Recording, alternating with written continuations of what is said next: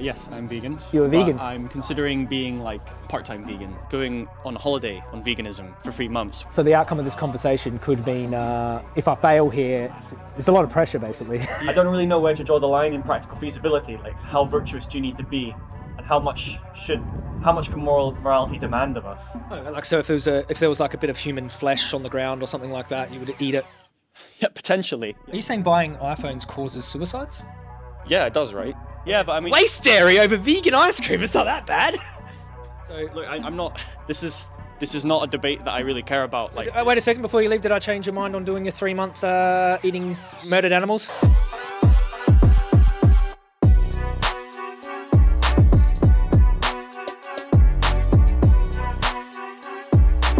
So we have the table here, why aren't you vegan? okay. I'm interested in debating the ethics of veganism with someone who's not vegan. Are you vegan? Yes, I'm vegan. You're a vegan? I'm considering being like part-time vegan. Ah, okay. So I'm interested in maybe whether that's a justifiable decision, basically. Okay, that's interesting. I've never ever had someone sit down and say that. So the outcome of this conversation could mean if I fail here, there's a lot of pressure, basically. Yeah, you know, I might become kind of like a sort of orthodox Christian where I become a vegan sort of 9 months a year and then have like 3 months of no veganism. Okay, so what do you think veganism is? What is your idea of veganism?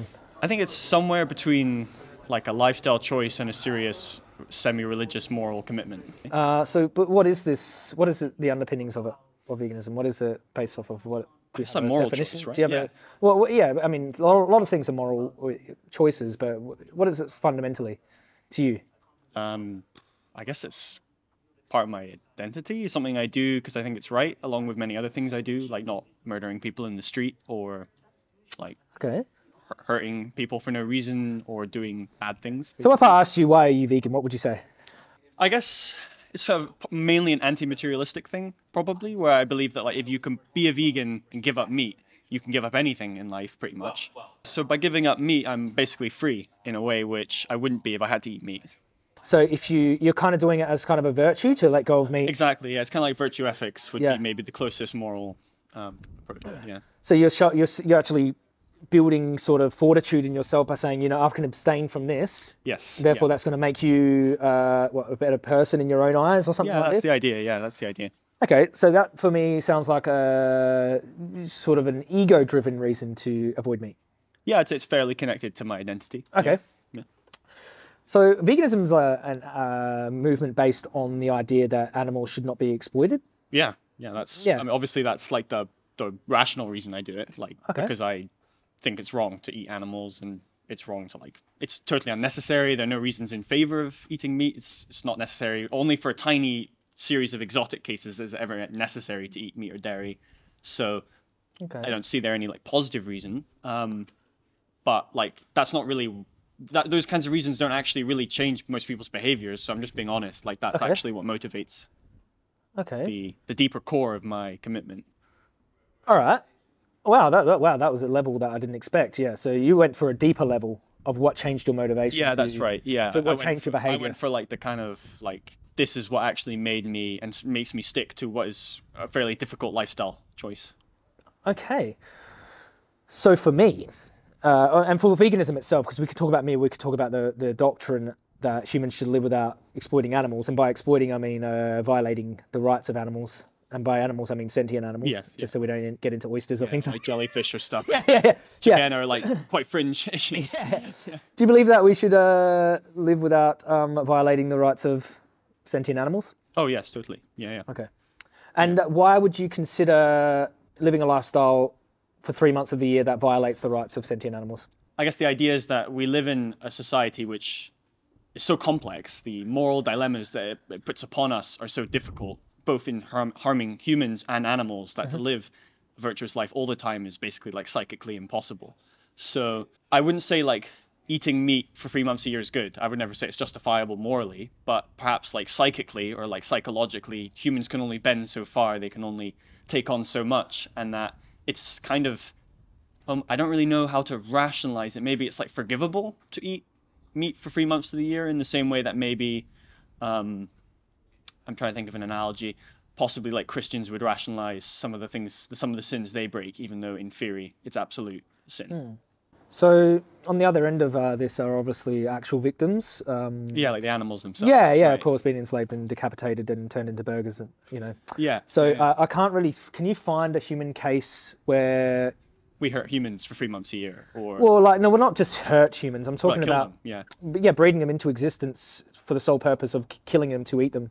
You don't need to eat them, but just breeding humans into existence to enslave them. They are basically considered property, so they don't have personhood. They're considered they would be slaves in this hypothetical. I'm basically trying to analogize the animal case with humans. Can you find any place where we do this to human I beings? can think of maybe breeding humans. That's obviously quite extreme. But I could think of maybe like some of the choices we make in like modern consumer society, Like flying in airplanes, buying certain products that require certain components, which require the deaths of poor people in like other countries, basically. Like, for example, buying like an iPhone, you're partially complicit in like the terrible working conditions in the factories, which lead to suicides of people. And people might say, look, I'm very moral in most areas of my life, but I also want an iPhone. I have an iPhone. Yeah, so it's like, I have this microphone as well. yeah, so I don't really know where to draw the line in practical feasibility. Like, how virtuous do you need to be, and how much can morality demand of us Okay. as people? Well, let's go there. So I really do want to have this discussion because you kind of what I believe you're doing is you might not necessarily be. I don't want to misrepresent you either. So just stop me if I am. But you're saying that these are equatable moral issues. Yeah, or like they're sort of a species. Yeah. They're equivocal, like they're equatable. Like, so you're saying buying an iPhone is kind of equatable to eating meat. Yeah, that's right. Yeah. Okay. So It basically, might be wrong. oh no. Okay. Yeah. But so basically, I've got this iPad here. You think that it's equatable suffering or drain in utility or rights violations in this iPad by purchasing this iPad as there is in a piece of a cow? Probably not. It's probably eating the cow is probably larger, right? It's probably because that's only a tiny fraction of the wrong in buying the iPad is to use. You're buying this, like, there are many iPads. It's distributed across all the purchasers, so it might be the equivalent, say, of like maybe like all the flying of your lifetime could be equivalent to, say, like eating a couple of burgers potentially. What has flying got to do with violating rights of animals or humans? Just the massive emissions that it produces. How is that a? Because I guess like eventually the causal chain will lead to people dying, presumably, or animals, right? So do you think flying a plane violates human rights or animal rights? Well, not legally, but you can make an argument that harms human rights or animal rights at some point. It's just because it's so causally disconnected, we don't think about it in those terms. But actually, yeah, there is a cost, right, of flying.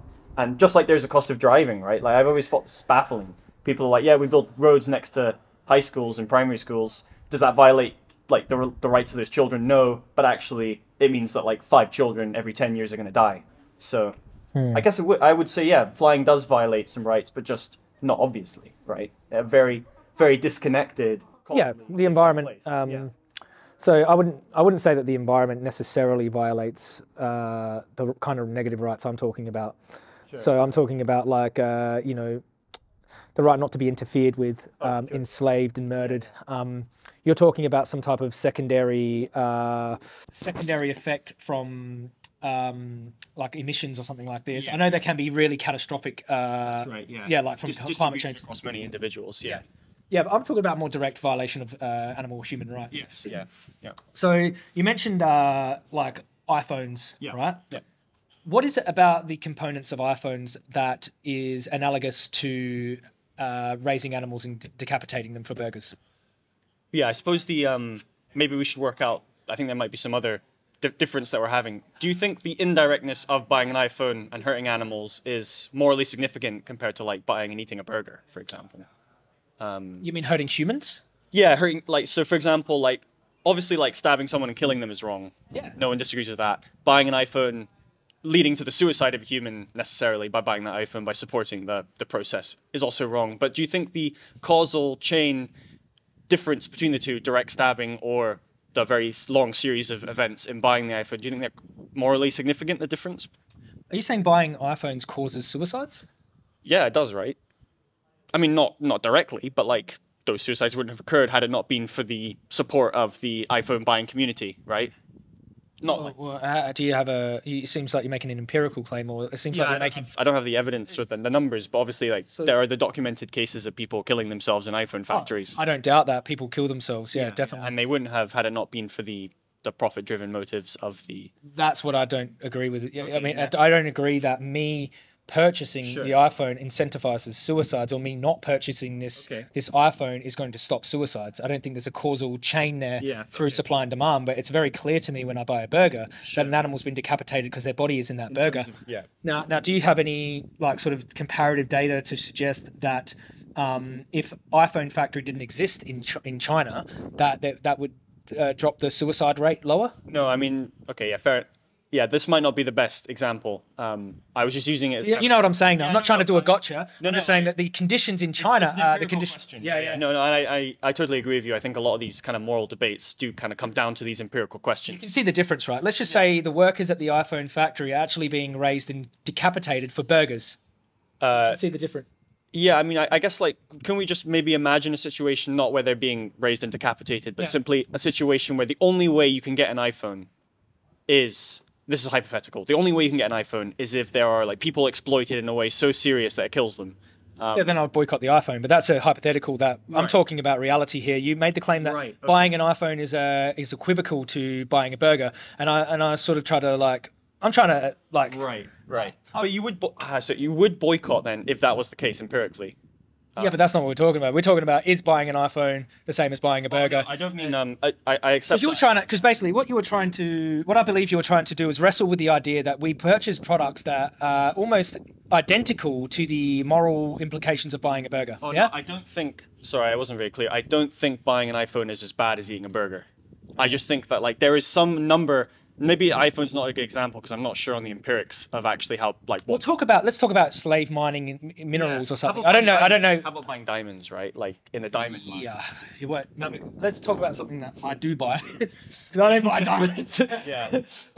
Or how about the lithium mines, right? Or the, is it lithium? Yeah, the lithium mines. Let's talk about because basically, as a vegan, I get this a lot. Like you're a hypocrite because you buy this product, so why should I boycott that product when you buy this product? Yeah. So how do you decide on boycotting? Yeah. I would just say, what is the accusation about the product?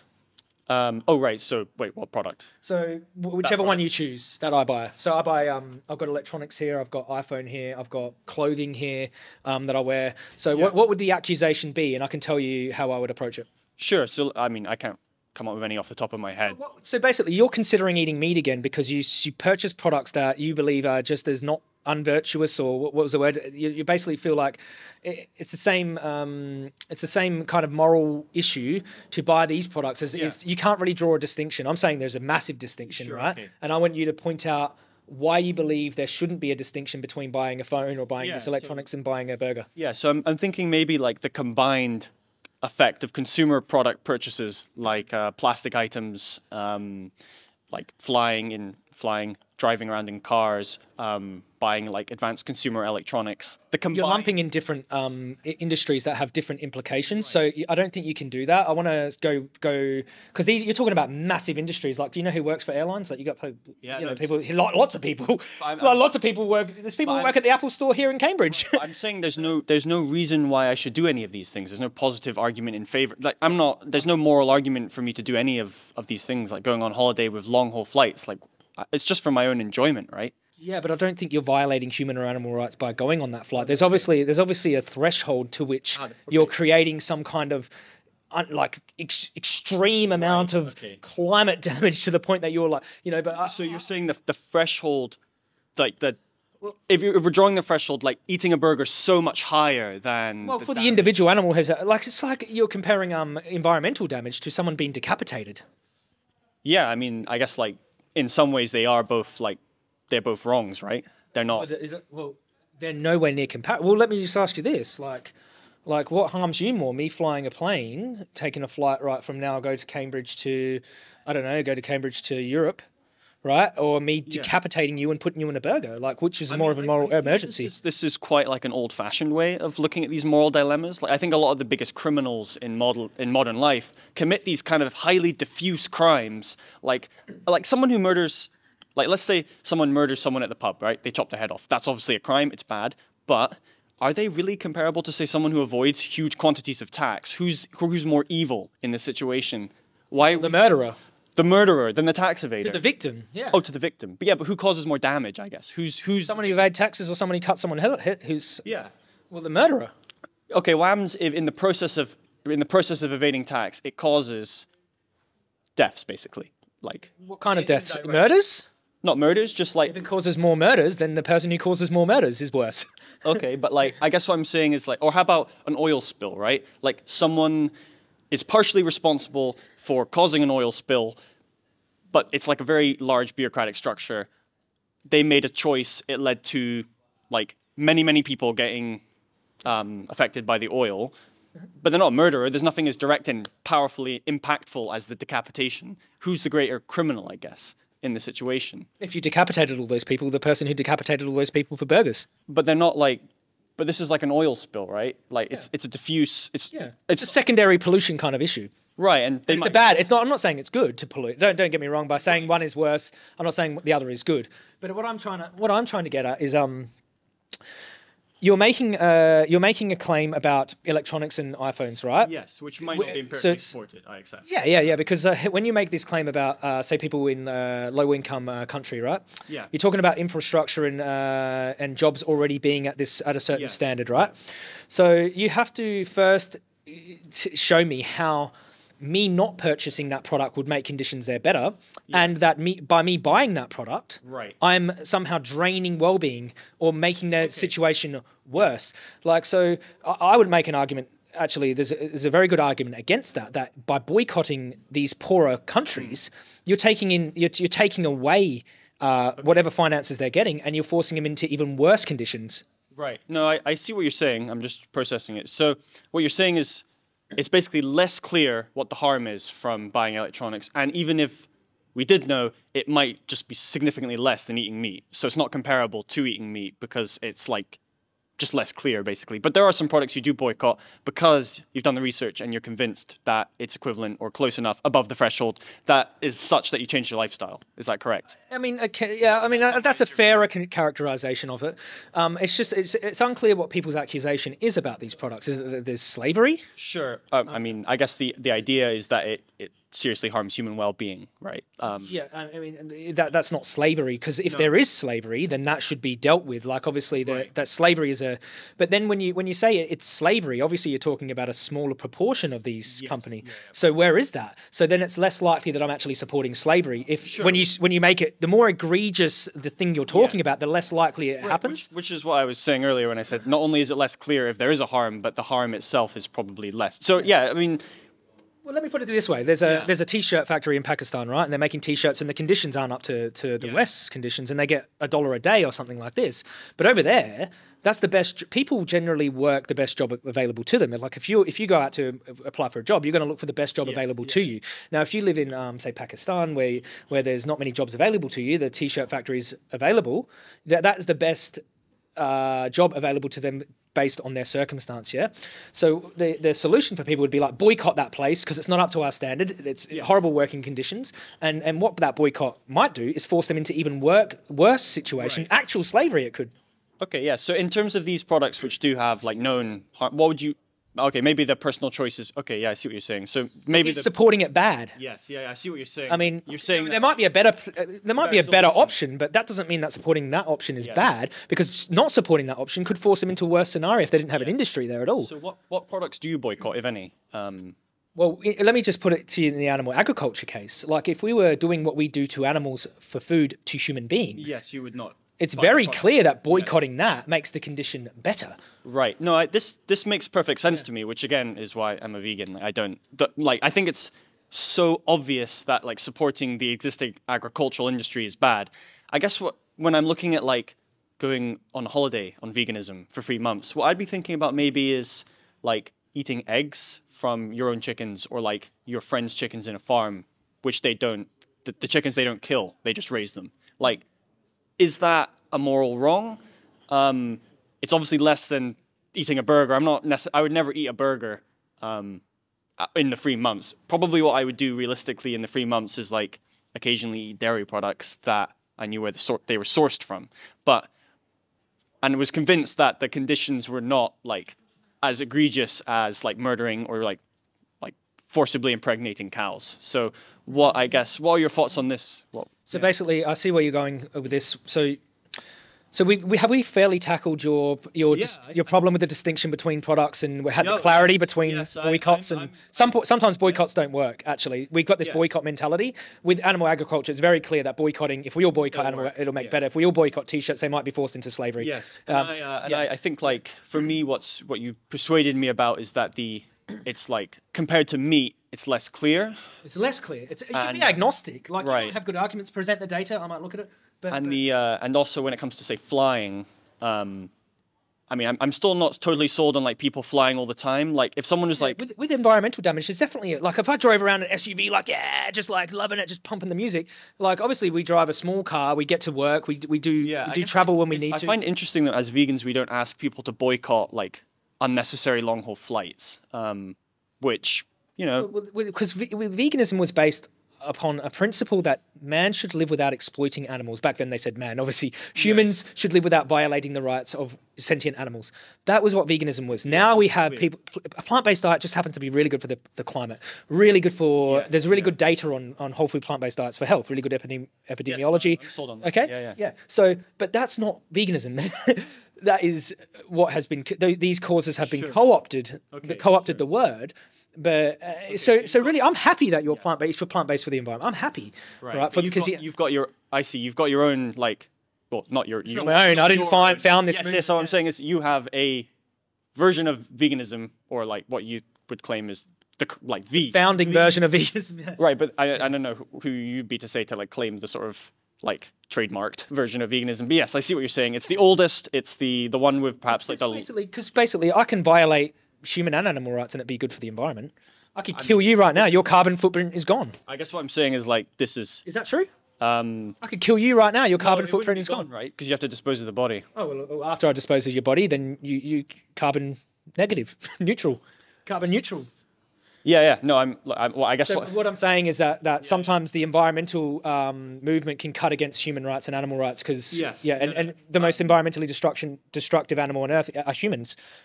Yeah, I guess what I'm. So you see how these justice issues say. I'm not like I don't want to get into like not a semantic debate, but like I don't really care like what is the veganism. But I understand that. Well, I know what you're saying. The difference between environmental. It's the animal rights view versus like I just do it to save the environment are clearly quite different, right? Because I can make environmental arguments that are very egregious to human rights and animal rights. Not saying they're the same, but I think that if someone described themselves as a vegan purely for environmental reasons, I wouldn't be like, "Ha, you're not a vegan." I'd just be like, "Well, maybe you're just a different kind of vegan, or it's a semantic issue." Let me ask you this. So, would you boycott human slavery for the environment? Maybe, I guess. As your primary reason? Possibly people do. I mean, not me personally, but if someone did, I wouldn't be like, look, I don't. This is kind of off track. I don't really care about this issue. So it's human agriculture, not animal agriculture. Yeah, look, I'm not. This is not a debate that I really care about. Like me neither. We put the label on. Like I agree that they're very. All I'm trying to say is how different they are. Like no, I totally agree they're very different. I just don't care about how we label stuff that strongly. But anyway, let's go back to the me neither. previous. Me neither. But it actually does matter a little bit because then people go, I use this word vegan, and then I will eat animal products yada yada under these circumstances. Sure, and that's a different like optics, I guess. So I guess we're at with you 9 months of the year. You're vegan, and when you travel. You're concerned. Yeah, hypothetically, yes. If you were to travel, you go to this country, you eat dairy products and egg products. I wouldn't eat traveling probably because it's far harder to know where the food comes from when you're traveling. Okay, so it's not a holiday. You're in this country. Yes. Okay. So you're in this country and you're spending 3 months just letting your hair down. You're eating all the dairy. No, I wouldn't eat just like lots of dairy products. I would eat like occasionally maybe like an omelet depending on where the eggs came from. Like maybe if I knew someone kept chickens for fun and they just like lived their life on their farm and they had like spare eggs, I would eat an omelet maybe. So one omelet in that 3 months or? I don't know. It depends how many eggs there were surplus or whether they were forcing them to produce more eggs basically. Yeah. So the hens that actually exist at the moment, they've been selectively bred to lay more eggs? Yeah. So I mean, I would never like buy them from the supermarket, for example. Would you buy them off your friend or? Would you create a demand for the eggs? If they were like, I will produce some more eggs for you if you buy them, then no, right? It's just if they had more about, basically. So if there was a surplus of eggs that were going to go to waste, you would eat them? Yeah. Okay, and that would be the only circumstance in which you'd eat animal products? There are probably other weird, like, exotic circumstances, but I don't want to, like, there's no point in getting on into those. Like, if I was trapped on a desert island and I had to eat like a cow or I'd die, Yeah. like, why go into those exotic, strange scenarios? But yes, realistically, in scenarios that could actually happen, those would be the only situations, yes. And so in every other situation, why would you boycott animal products? Because you think it's morally wrong to violate animal rights? Yeah. So if you found a circumstance where you could eat animal products that weren't violating animal rights, that would be the only time you would eat them. Yeah, would that be a holiday from veganism, though? That's the question. No, it wouldn't. It wouldn't technically. It would be like kind of a loophole to eat animal products that didn't involve the violation of animal rights. Yeah, I suppose. Because if you walked around and you seen like an egg on the ground that a chicken had left in the forest or something like that, and you ate it in an omelette, then why would I be concerned? Yeah, so I guess what you're saying here is that actually that's not a holiday from veganism. That's actually just being a vegan all the time. It's just basically you're applying. You wouldn't be a dietary vegan, but you would be eating animal products in a way that didn't violate animal rights, which is what I would be primarily concerned about. But I would still have a secondary concern. Would you like to hear it? Yeah, of course. Yeah, So- this is that's a lifestyle choice I'm actually considering. So I would like to, yeah. Okay. Yeah. The problem for me with it, and it is a pretty serious problem, it's the reason that animal products exist. It's the reason that factory farms, it's not animal products exist, it's the reason that factory farms exist. It's that we view animals as a product and we view the things that come out of them as a resource. And that is how this all began. Okay. So you're going back to the roots of this problem. Yes, but I guess what you're saying is by me eating waste eggs, somehow I'm going to re-trigger factory farming or contribute to it. No. No. What are you saying? Sorry.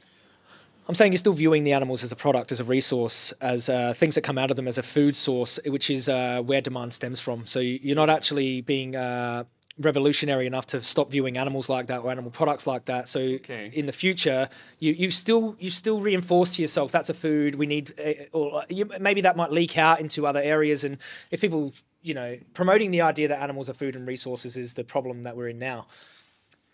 I guess maybe, but like, I would also consider doing that with certain human products, like. Oh, like so, if there was like a bit of human flesh on the ground or something like that, you would eat it. Yeah, potentially. Yeah, potentially. And if that led to factory farmed humans, or if we had factory farmed humans and we're really trying to radicalize, that would be a serious problem. And I think if you could convincingly show me the empirical examples of eating, like what, so you find, I can. What are they? Yes, that would be. So the factory farms exist. Why?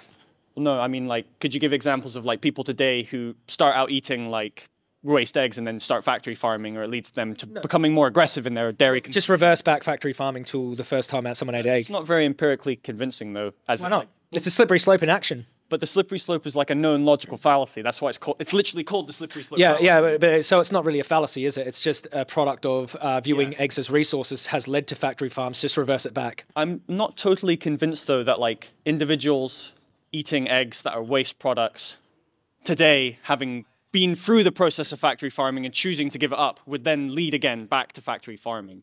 Like, if I oppose factory farming and occasionally eat eggs that are on the ground, is that impossible? Is that like? No, it's not an inconceivable thing. I think it's possible. I do think that when you sat down here, you said that you're considering not being vegan for 3 months. So I think that this here is like kind of a gateway to you to maybe just saying, you know what, I really like these animal products. I'm going to buy a factory farm. When I'm in a restaurant, if there's eggs in there, I see eggs as food. I'm going to buy that. And I am aware of this. I think like for me, the veganism has quite a lot of like religious connotations because there's a sort of purism in it, like, we gotta not eat any dairy because making any exceptions is a slippery slope psychologically, and it'll lead us back to eating more and more dairy, which Not that it'll lead us back. We are there. It led us to here. Right, but I guess what I'm saying is, like, it's not equivalent, it's not a perfect mirror image because we would have, like, consciously gave it up. But, look, I guess what I'm saying is, like, I understand like why you have to draw bright lines when you're making moral decisions, even if it's not perfectly logical. Because what you're saying is it's not wrong to eat eggs that are on the floor in the forest, but what you're saying is it could lead to us doing wrong things. Well, it has led to us to this point. And it could theoretically, or it reinforces the wrongness of the action of exploiting animals, basically. So it is more of a philosophical kind of like look at where we are now. Obviously, what do people think eggs are? Food. Yeah, no, and I guess, but it's not like what you're saying is not actually It's not a violation of animal rights to yes. Yeah, it's not a violation of animal rights to pick up some roadkill, cook it on the barbecue. Exactly. But if you really like that meat, then why wouldn't this is where your ethics start to bend and fold, and right. And this is what I mean by the kind of religious elements. Like, you have to be kind of pure about it, otherwise your mind won't be able to, your soul in a way, or your spirit won't be able to make the hard choices that need to be made to protect animals, I guess. Yeah, well, I'm very convinced of animal rights. I'm very principled, and like I've been vegan 10 years, and I don't lean towards trying animal products in these weird scenarios. I know that they're not practicable for everyone to achieve, and I want to be the change I want to see in the world. Yeah. Like, and I don't think you can give people this amount of eggs. This is where people want eggs, just you, and then what about the next person? What about the next person? Yeah, and again, like I said, I am considering this. I'm on the fence. One of the reasons I came here is because I wanted to hear some arguments against it. You have some good ones, and I think your case is quite persuasive. Like, I find it's very hard to do moral things 90%. Like 10% often grows and it becomes impossible. I would say, and to just conclude before I go, there is sort of another category of meat-eating activities, not meat. I've not eaten meat in a very long time, but dairy-eating activities where I have eaten dairy recently. But I don't know. It's like, I feel bad for doing it, but then equally I'm like, I don't know what to say about it. So recently, my granddad, who's quite ill, made me a cheese sandwich, and I hadn't seen him in many months. And he was like, here you go, here's a cheese sandwich I made just for you. And I was like, okay, granddad, I'll eat your cheese sandwich. Or a while back when I was really depressed, I was like, I want a donut. I've not had a donut in a really long time. Again, it's wrong, but what's the moral? I mean, obviously it's morally wrong, but what's to be gained from morally blaming in the situation? Yeah, it's Well, it seemed like you begrudgingly took the cheese sandwich or something like this. Well, yeah, but I was just, obviously, insidely, I was like, I really don't want to eat this cheese sandwich. What if you had a dairy allergy? Dairy allergy? I would have probably eaten it as well. Although what if you had anaphylactic shock and went to hospital? Presumably, I'm saying there's a line where you'd be like, I'm sorry, I can't take this. Obviously, I wouldn't want to hurt myself for him. That'd be crazy. I'm not a nutty dude. I wouldn't be like. But I'm sorry. What if there were just a dog chopped up in that sandwich? I'm not saying it was right. That's not what I'm saying. I'm just saying what are we to do when people say this? Yeah, well, I think Bernard Williams makes this point where he says morality demands quite a lot from humans, and at some point it can actually cross into the realm of becoming impossible to live your life, or actually conflicting with other valuable moral things. But this is a kind of deeper meta-ethical point, I think. Yeah. I mean, I get what you're saying. At that point, you had was it your grandfather? Yeah, a sick grandfather, and you didn't want to make them upset at that moment, and you took the cheese sandwich, and you ate the cheese sandwich. Which I'm not saying I'm not saying it was right morally. Obviously, that's not how morals work. I'm just saying there's sometimes morals run out in how you live your life. Which, not for me, but I can see why, you seemed like a little bit on the fence anyway, so I wouldn't see you being like, you know what, I don't even eat cheese, I thought you knew, and then let's go get a vegan burger together or something, because there are ways around those social situations. It's not like, oh my God, there's a gun to my head, I better eat this cheese sandwich, and... but again, what I'm saying is, you can't always expect that from people. Oh, no, but I mean, I know that. I know what people are like, and I know that's why I don't that's why I got this when people say, oh, I'm just going to eat these animal products in these scenarios, whether I think that they're going to only use those scenarios that don't violate animal rights. Planning, which is more insidious. Whereas, if they were I mean, planning ahead is a slippery slope, clearly.